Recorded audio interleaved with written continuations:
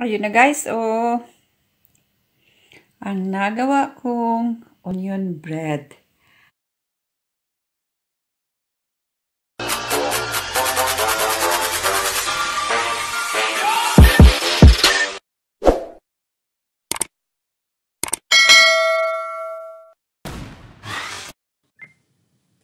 Hi everyone! Good morning, good afternoon, or good evening, or anong oras man sa inyo dyan. Kumusta? And welcome back to my channel. Today guys, ay magluluto, magbe-bake na naman ako ng onion bread.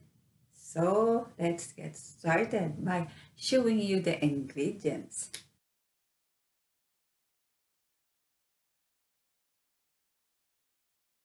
Alright guys, umpisahan na natin.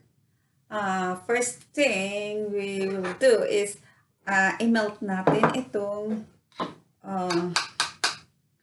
dry yeast. May 2 tablespoons of warm water ako. Ilalagay ko lang dito yung dry yeast. At saka lalagyan ko ng 1 tablespoon of sugar. And then, mix na lang guys. At iset aside natin guys. And let it rise to 5 to 10 minutes. Okay? Yan lang guys. And then, habang naghihintay tayo guys, na maging ready yung dry yeast, i-mix natin ang dito sa flour, i-mix natin itong dry ingredients, itong remaining sugar, and then salt. And then, i-mix na lang natin guys. Set aside muna guys. Alright guys, habang hinihintay natin, malapit na yun guys.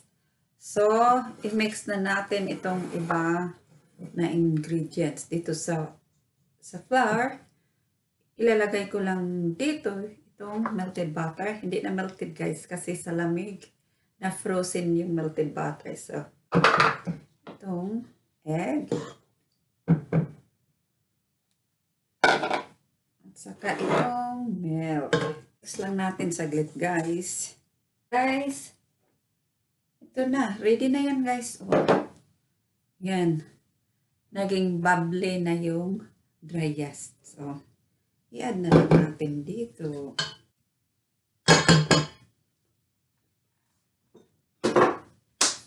And then guys, ngayon ay gagamit ako ng stand mixer sa paggawa ng dough. So, dito. Ilagay ko lang siya guys. And then, itong hook. Alright.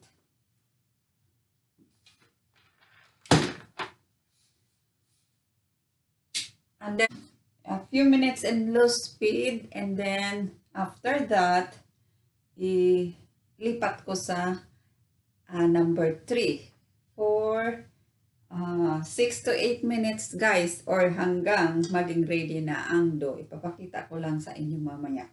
Okay? Ayun guys, oh. Wala nang dumikit sa gilid. That means guys, ready na ang dough. Guys, i-transfer na natin yung dough dito sa working surface. Oh. Remember to brush yung bowl guys na lalagyan ng dough mamaya. Na-brush ko na siya guys ng melted butter, pero natuyo siya guys. So, okay lang yan. So, switch off. Ano nyo? Okay. Okay. Ano muna? Ang easy ay tanggalin muna ito.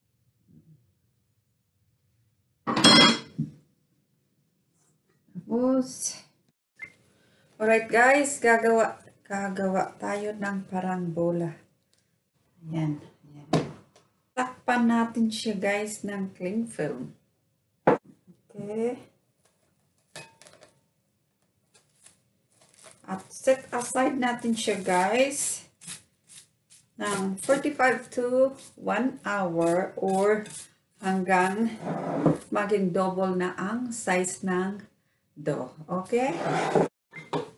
Okay guys, habang naghihintay tayo sa dough na maging ready, guys, gagawin natin ang filling. Ihalo natin dito sa flour yung mga dry ingredients. Gamitin ko guys ay itong brown sugar. Parang may kulay-kulay naman guys. Yan. At saka itong salt. I-mix lang siya guys. Ang ano guys. Be sure na yung flour guys ay i-safe ninyo. Safety na ito sa akin. Kaya okay na ito guys. Then, itong melted butter guys. Ang melted butter ko guys ay natuyo din. Oh, natuyo din. But okay lang yan guys. Yan guys, oh. Na-mix na yan. Yan guys. Na-mix na siya lahat guys. Ang next guys ay i-add na itong milk. Whole milk tong gamit ko guys. Pwede lang kung anong milk, kung anong wala kayo. Pero kung makita after mixing the milk, still dry. Kung dry, mag-dry pa siya guys. Additional. Mag-add na lang kayo ng milk. Okay? Ayan guys, na-mix na yung milk. And add natin itong spring onion leaves. And then, i-mix na lang. Ito na guys, oh, ang itsura guys. Oh. Tapos, set aside muna natin guys. Guys, malapit na guys. Ihanda natin itong baking tin. Itong baking tray ko guys. Maliliit kasi guys, kaya dalawa ang gagamitin ko. Right guys, i-check na natin guys. Exactly 1 hour guys. Tingnan nyo guys. Lumaki na guys. Ayan na. Size, okay. Ready na ito guys. I-transfer natin dito sa working surface. Malinis ito guys, kailangan lang linisan. Okay? But, lagyan ko muna ng oil guys. I-spray ko lang ng cooking oil. Okay guys. Yun.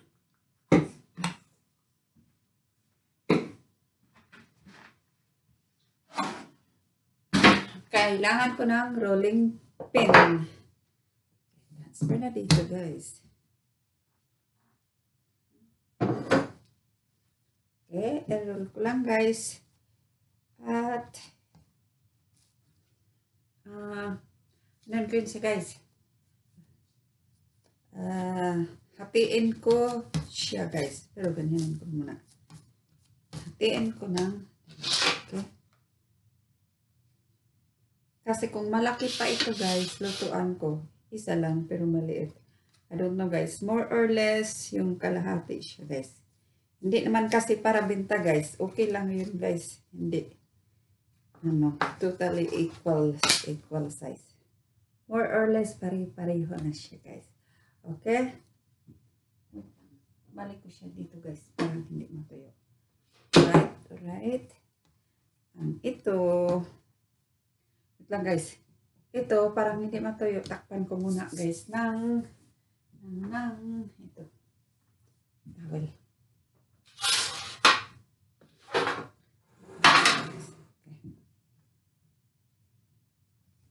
And then, ito guys, gagawin ko siya guys ng rectangular.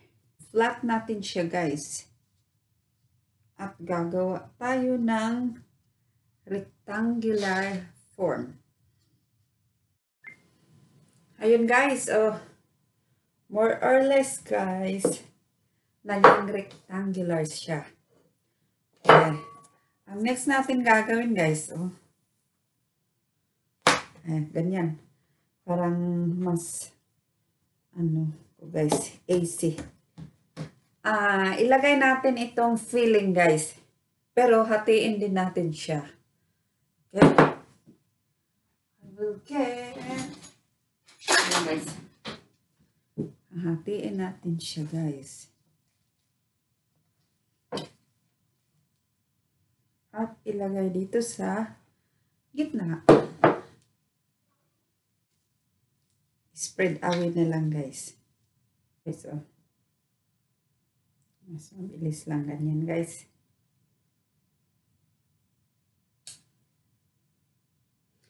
Okay. Ang next, guys, ay ano natin ganyan siya, guys. Natin siya. Saka ganun. Ganyan lang.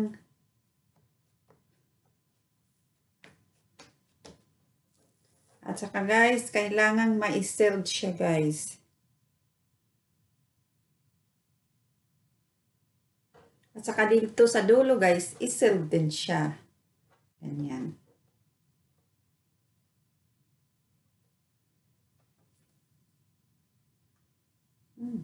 Tamang-tama siya dito, guys. So, ilagay siya dito, guys. Oh. Ganyan. Takpan ko muna siya, guys, ng cling film. Set aside ko siya ng 15 minutes. Okay. Right. Okay. Ayun. 15 minutes, guys. Then later, guys. Gagawin ko na naman yung isa, guys. Okay? Same procedure pa rin, guys. And then, guys, switch on muna natin yung oven into 170 degrees.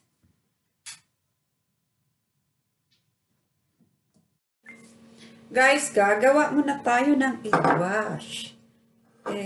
Dito sa 1 egg yolk, dagdagan ko siya, guys, ng 1 tablespoon of milk. Okay, yun. Bake lang siya, guys. Parang maganda ang tinapay, guys. I-brush ng egg wash. Set aside. Kunin natin ito, guys. Ayun na, guys. Ang next, guys, gagawin, guys, ay tusok-tusokin natin ng tinidor. Ganyan lang, guys, oh. Tusok na tusok talaga, guys. Alright, guys. Ganyan, guys. At ready na yung oven natin. So, i-brush na natin siya, guys, ng egg wash.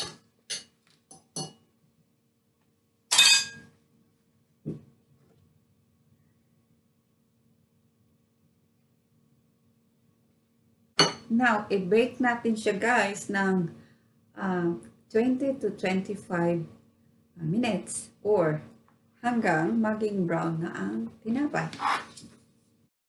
Okay, guys, check na natin.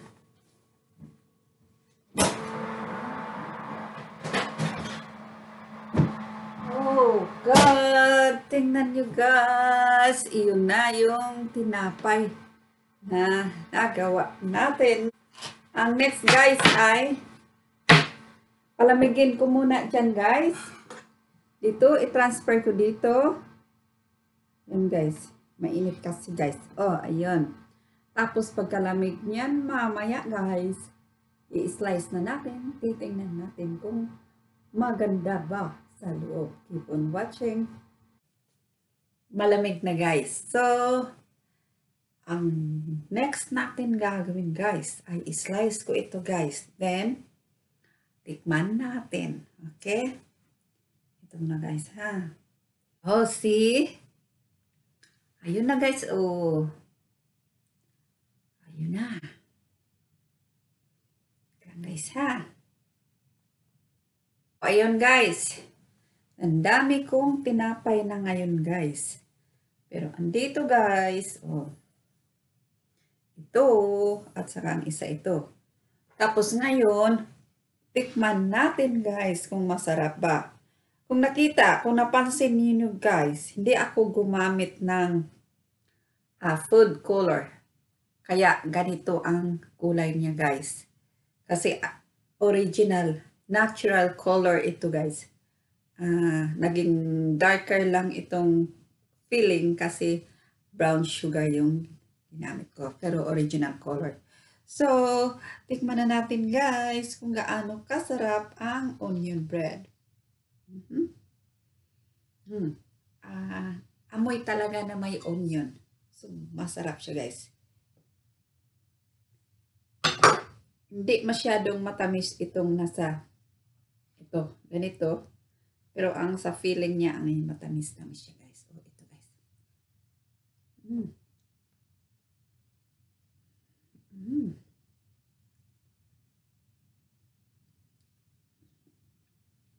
Thumbs up, guys. So, yan, guys. If you enjoy my video, just give me a thumbs up, comment, subscribe, and hit the bell button so that you will be notified on my future videos. Thanks for watching. Bye-bye.